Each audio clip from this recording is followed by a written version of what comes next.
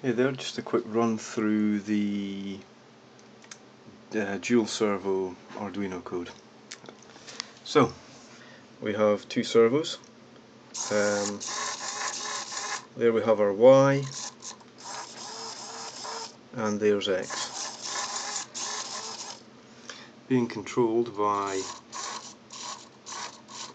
Y and X. All the code for this I'll put in the comments. It's really simple stuff, there's nothing too difficult here. It's all stuff that's in the standard examples that come with the Arduino, just patched together. So, first thing to go through very quickly is the setup of the servos here. Terrible lighting. A little bit awkward to see, but we have the yellow and red are hooked into the 5V and the ground, and the blue and the white are analog pins 0 and 1. So, on any of the servos, you've got your black, red and white. White is data, the other two are your live and your ground. So, we stick red and black through to the 5V and the ground on both of these. We're just using the breadboard to keep them tied together, and the white pin on each of them. So white there, feeding into white here. This one is going to pin 1, analog pin 1 on the Arduino, which is where it's getting its data feed, which is what we use to set the rotational value. So, what have we got on the servos themselves? First of all, include servo as a good starting point. Then we're going to set up two servos, one called Y servo, the other called X servo, and we set some initial values for these just to 0. In our setup loop, X servo we attach to 14, which is analog pin 0, the Y servo we attach to 15, which is analog pin 1. And then we just begin serial communication. Then we've got our data rate in there. Serial, print line, rolling, that's just a little bit of debug information that we're feeding back across to say we've got through setup successfully. So, void loop, this is our main piece of code. It is straight out of the examples really. We set up a static int, so that is v, this is the value we're going to send to a servo, and then into our if statement, if serial is available, just make sure we check that first of all, that we're able to do a serial, pass serial communications. Char ch, so we're setting up a single character ch, which is reading in one character at a time from serial input. Then we've got our switch statement based on the value of ch. Obviously I've commented various scenarios throughout the code, so you'll be able to grab that out of the comments and have a look. So first of all, is it a numeric digit? If it is numeric, we run this little calculation where we set v, and that's this static int v is equal to v multiplied by 10, and then we add on that ch minus 0.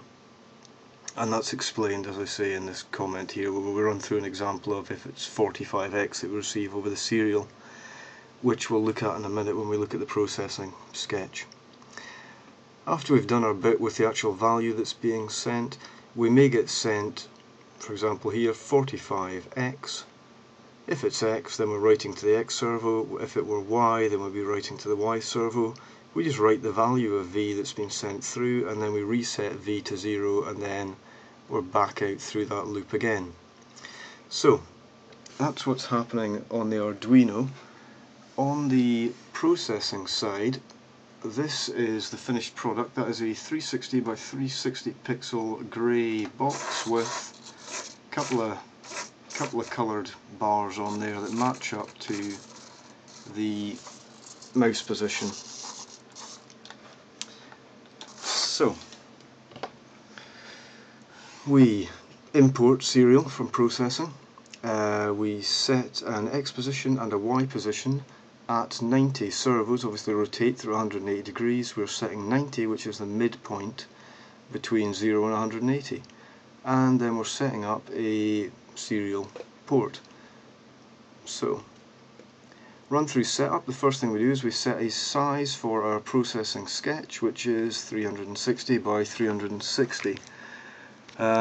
Remembering that servos go through 180 degrees when they turn, if we set up a width and height of 360, it's straightforward enough to divide that by 2, and that gives us a value for the mouse which is somewhere between 0 and 180. Set our frame rate to 100, nice and fast. Print line serial.list, so we're spitting out a list of all the COM ports that are available on the system that you're running the processing sketch on.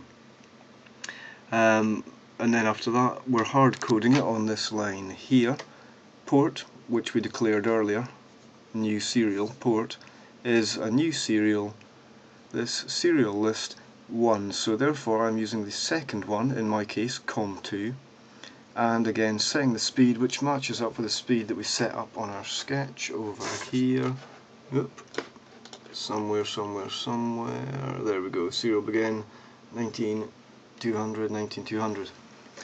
Our draw loop, fill 175, which is that murky grey colour that we're seeing, then a rectangle of 0, 0, 360 by 360, so starting at 0, 0, ending at 360 by 360, we're going to draw 175, which is that grey colour.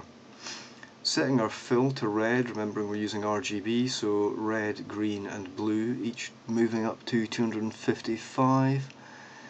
So that's full red, no green, no blue, and we're drawing a rectangle positioned at